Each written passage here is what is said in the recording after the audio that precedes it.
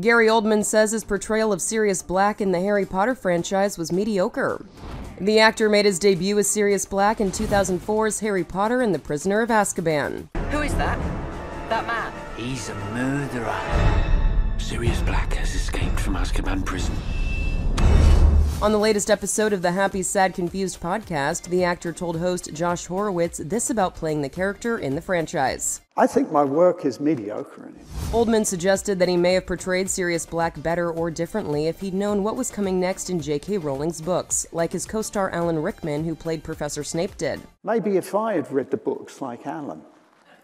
No, They're both great. if I'd got ahead of the curve a bit, I would have played.